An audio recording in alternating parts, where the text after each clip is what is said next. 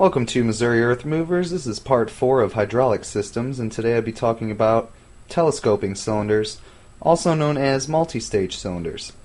Now here at the top I've got a basic telescoping cylinder drawn out here.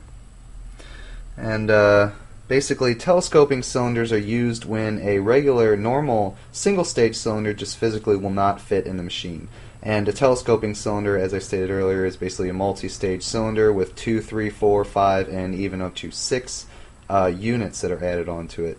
And basically in a telescoping cylinder, the piston rod is used as the piston rod and the piston barrel, and then a second, third, fourth, or even fifth and sixth piston is added. So as you can see here, this is your barrel, and then you got your piston rod here, and the piston rod also becomes the barrel of the next, and so on in the series, depending on how many you have.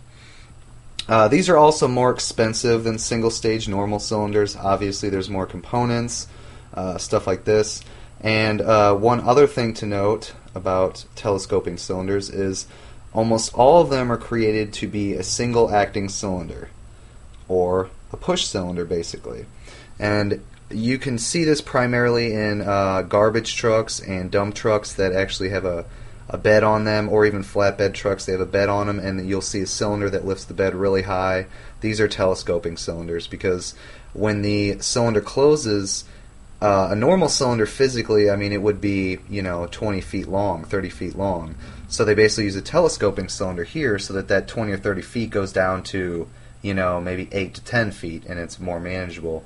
And basically how this works is you're going to have a fitting here. Now this isn't totally exact, but this is just a basic here. You're going to have a fitting here, and then you're going to have a valve and everything else. And like I said, if you guys want to check out more on hydraulic systems like the basics, feel free to check out my other videos. I have part 1, which is hydraulic system basics, and part 2 is hydraulic fluid basics. So moving on from that, you can see here you're going to have pressure going in. That's going to force the first cylinder out. Once that cylinder hits its peak, the next cylinder will go out, and so on. And whenever you are lowering it, it basically uses gravity and the weight of the cylinder and the weight of the bed and everything coming down on it, and it basically just has all the fluid go back to the reservoir, and it basically has the pump, I guess, go into like a neutral type state, and it lets it go all back to there.